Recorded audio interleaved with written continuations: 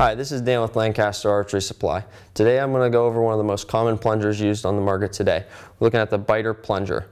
The Beiter Plunger is offered in multiple sizes. You have the short model that's commonly used with stick-on recurve rests, and then you have the long model that's just commonly used for bolt-on style rests. Gives you a little more adjustment here on the shank to accommodate the width that the bolt-on rest acquires.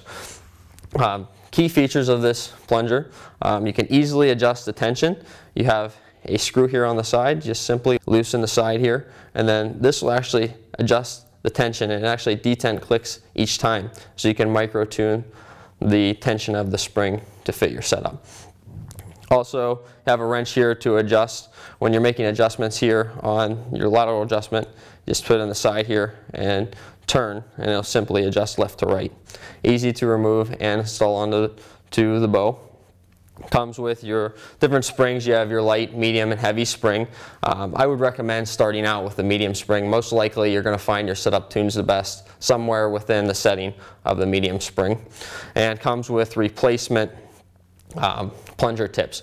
I personally use the black tip. It is very consistent, never wears or have any marking on the side of it, regardless of how much you shoot. The plunger is offered in various colors, and like I said before, whether you're shooting a bolt-on style rest and need the long version, or you're shooting a stick-on rest, you can shoot the short version. You'll have a great consistent plunger for your setup. If you have any additional questions regarding Beiter plungers, please visit lancasterarchery.com.